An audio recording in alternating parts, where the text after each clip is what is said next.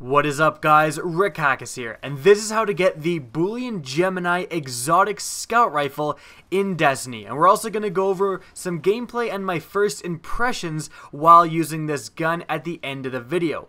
So let's get started with how to actually acquire this weapon. Well, this weapon is a quest reward. The actual quest that awards this weapon is insanely easy to do, but it's the fact that you actually have to get to the point where you're given this quest that is causing some players some trouble. So the actual quest that you acquire this weapon from is called Lost and Found, and that's given out by Petra in the Vestigian Outpost. Like, a lot of people are just going back and forth to the tower, but it's definitely worth going to the outpost and in the reef and checking out what's there, because you definitely want to be accepting quests from the characters located there as well. Now, for the Lost and Found quest, all you need to do is go and kill Taken and Hive in 3 different locations. You just have to kill 50 of them on patrol mode. Insanely easy to do. It might take a little bit of time, but again, you're just farming extremely basic enemies. The next thing you need to do is go and kill bosses that spawn in the Court of Oryx to get a lost item.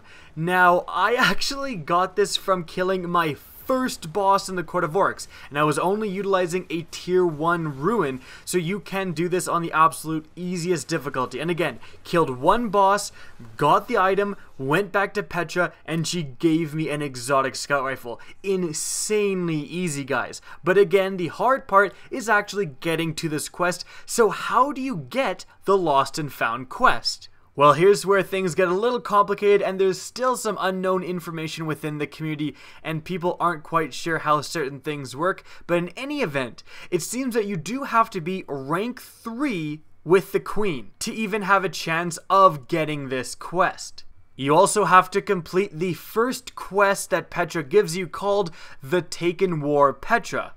Now, there are several different parts of this quest, starting with the Taken Assault Earth.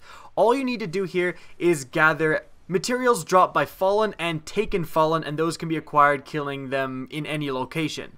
But you also need to kill Taken champions and collect some sort of object. This is going to be a common theme for a lot of the parts of this quest. Now, the Taken champions are simply from public events. Like, you're in the areas that it actually describes in the quest. For example, for the Earth one, you can go to the Divide and you wait around until it says that, a Taken presence has loomed over the land, and then you know that the public event has started. Now, once it's started, you have to kill the 3 lieutenants as quickly as possible. Once you kill the 3 lieutenants, what that's going to do is spawn the Taken champion. Killing these will have a chance to drop the object. I always got the object when killing the very first Taken champion. You can actually kill the same Taken champion more than once, so you can just wait in the exact same area, then the event occurs, you kill the Taken champion, and then you can just wait in the exact same area again and do the same, and that's going to count for 2 out of 2. It's next going to take you to the Taken Assault Venus, where you do the exact same thing. You go to the areas outlined in the quest description, wait for the public event to occur, and kill the Taken champion, which will drop the object, and that's going to continue into the Taken Assault Mars as well. And once you're done killing Taken champions on Mars and getting some random item, that is going to complete the overall quest for Petra. You're going to get a bunch of experience, and also you're now going to have the option to do bounties for her, which is going to rank her up some more. So if you're not rank 3, that's what you need to do. Do that quest, and then you have access to bounties, and then you can get her to rank 3. This is where things get a little complicated, because after completing this quest, she didn't offer me any sort of other quest. She did not offer me the Lost and Found quest, which is where you actually get the Boolean Gemini. However, someone who did offer me a quest was Varix, and he offered me the Wolves of Mars quest.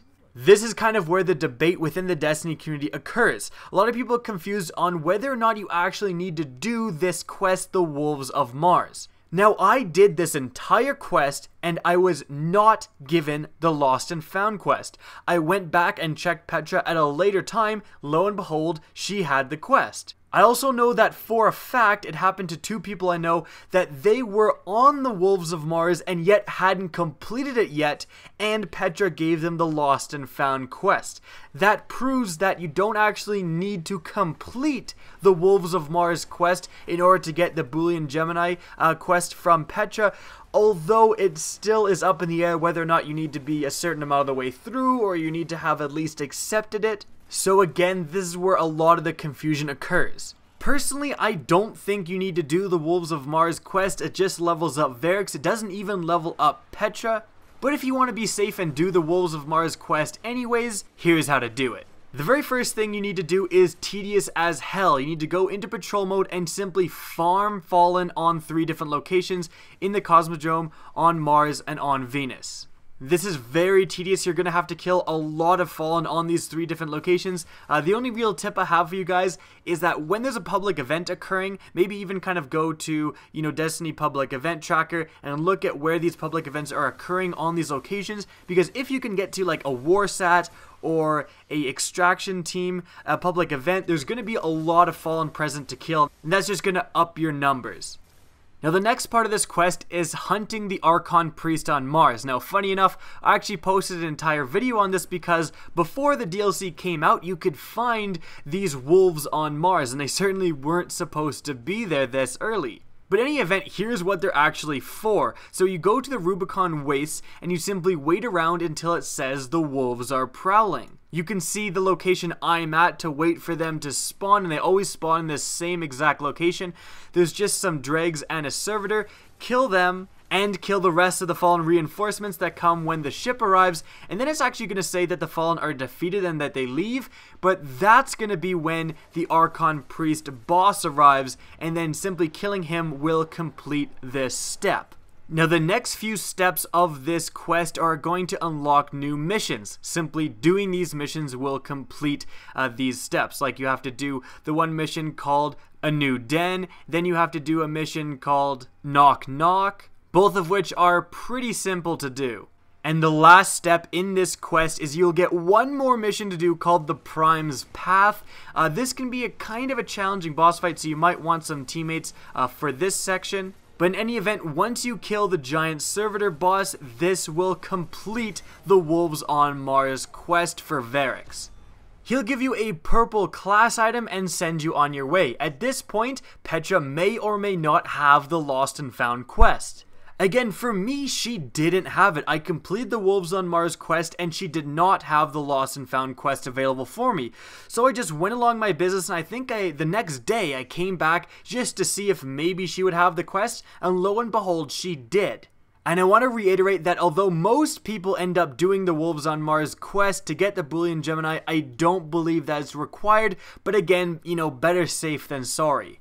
If you're in the position where you're rank 3 in Petra and you've done the Taken War Petra quest and you've done the Wolves on Mars quest and you're simply waiting for her to give you the Lost and Found quest, the best advice I have for you is that simply increase your interactions with Petra.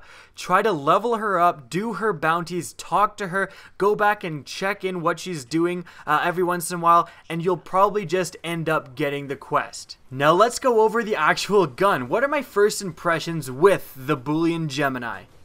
Now the first thing about the scout rifle is that it comes with some pretty amazing perks that if spawned with any sort of purple scout rifle you would be very happy to get. Aggressive ballistics, unflinching, and perfect balance, those are all awesome perks.